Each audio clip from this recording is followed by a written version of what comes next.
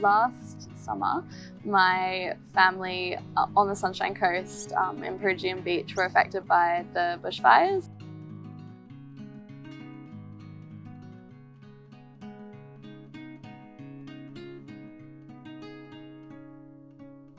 Our house was affected. The whole backyard was completely burnt, and some of the side of our house was impacted as well.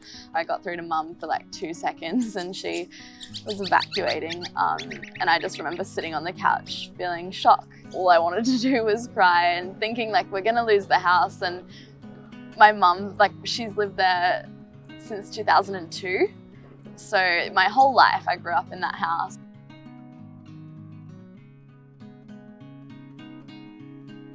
I've never experienced it before. It just shows that climate change it's a now issue, and it threatens everyone, particularly those that don't have the capacity to come back from its impacts.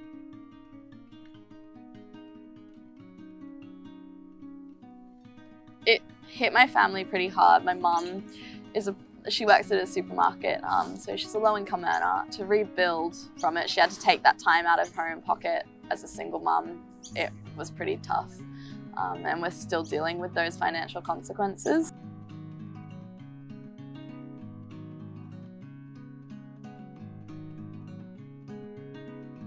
How can you sit there and say that climate impacts are normal and that they're natural when communities and families like mine are being impacted directly? These are people's lives. How can you sit there and say that's normal and natural and it's okay when it's clearly not okay?